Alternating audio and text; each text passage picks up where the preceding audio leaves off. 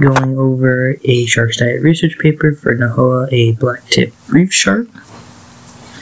So, Nahoa is a blacktip reef shark which is 15 years old.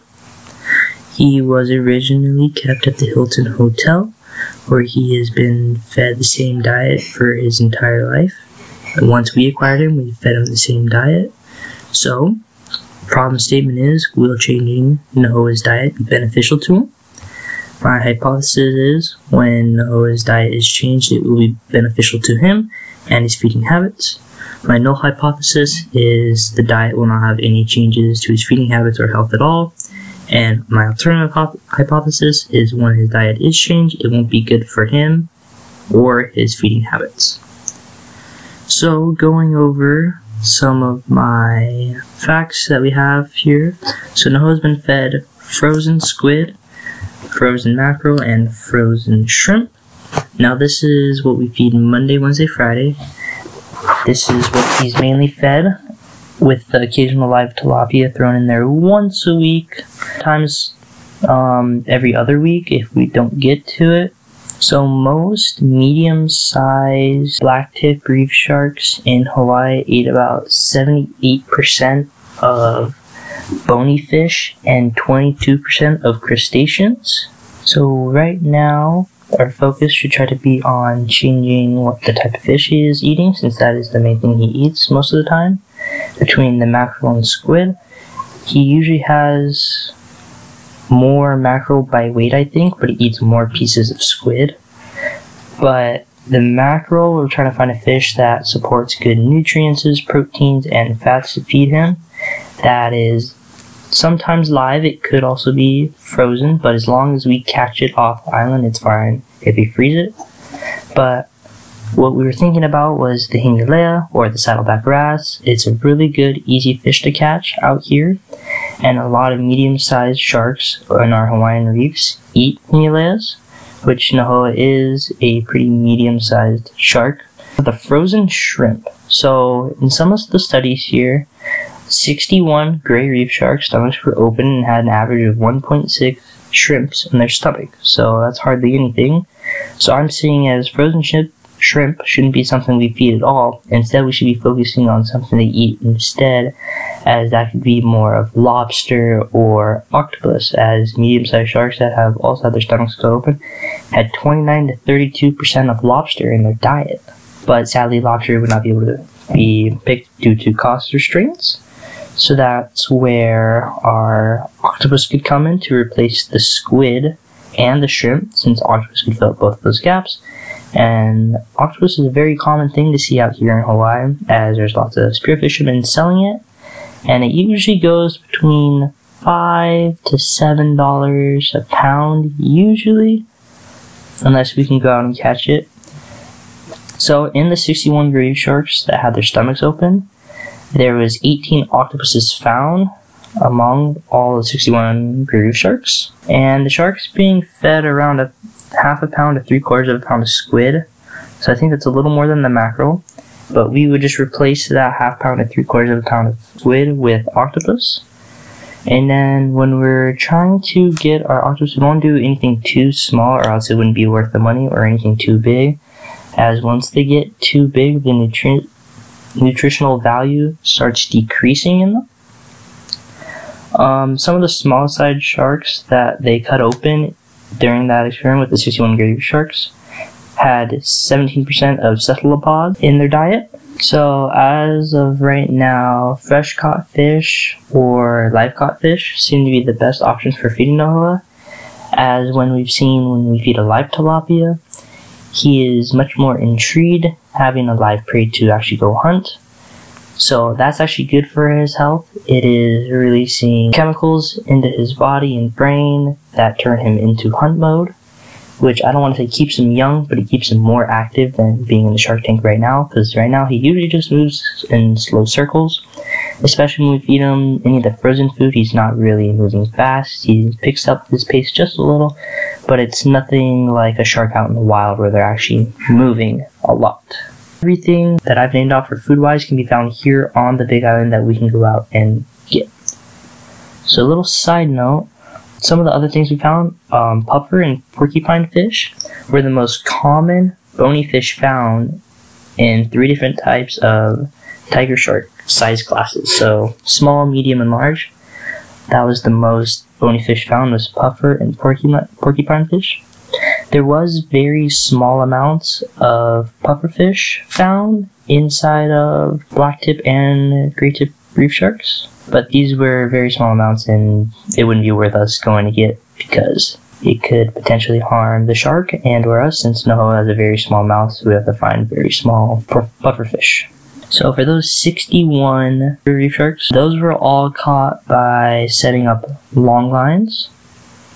And those long lines were used in 3 sections of 800-meter long lines that had 24 hooks per section. And this was to catch hundreds of sharks that were killed to open up their stomach contents, as a lot of these sharks were the gray reef sharks, sandbar sharks, and Galapagos sharks, which are all found here on the Hawaiian Island chain. So as for sharks fasting, this is something we need to look into a little bit as well, due to NAHOA's health, as he also does not eat. Sometimes he skips days he wants to eat, so feed him on Wednesday and Monday. Sometimes on Friday he won't eat. So that way on Monday he usually will be more hungry and usually eats more food, causing him to either not be hungry on Wednesday or causing him to eat very little on Wednesday. But for the record for a shark fasting that was observed by us humans was a Schwell shark. He didn't eat for 15 months. As for NAHOA, I don't think he's gone more than 3 days without eating, which is 1 week for him. 1 food week, I guess you could say, because we feed 3 times in a school week. As for the blacktip and gray reef sharks, their main diet is crustaceans, which is lobsters mainly, and small bony fish that live on the reefs. So as for some of the results and analysis that we've covered from experiments that we have conducted, due to time to first bite taken ratio for what food we are feeding. So NAHOA's fastest time for eating any food out there was 45 seconds. That's when he took his first bite out of said squid or mackerel. I'm not exactly sure what it was. But this was caused by him not eating 2 days prior. So if he didn't eat Monday or Wednesday, on a Friday, he took his first bite and a total of 45 seconds of the food being in the water.